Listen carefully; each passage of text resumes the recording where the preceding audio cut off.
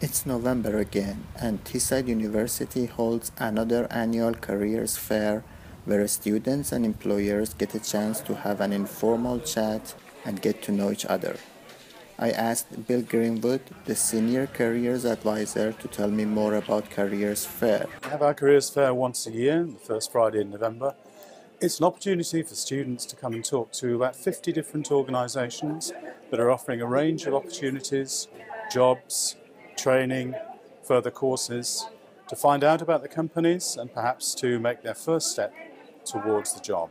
J.M. Bentley was one of the companies attending the fair, and I asked Gemma and Colin to tell me why they are here. So we're looking for engineers from the Teesside area, for any of our offices around the UK and in Scotland, the water industry, either a placement or full-time opportunities.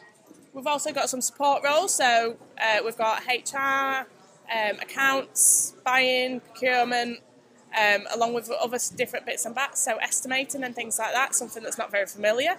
And we're here today to bring in students of graduate and placement level. Cameron told me about his experience today.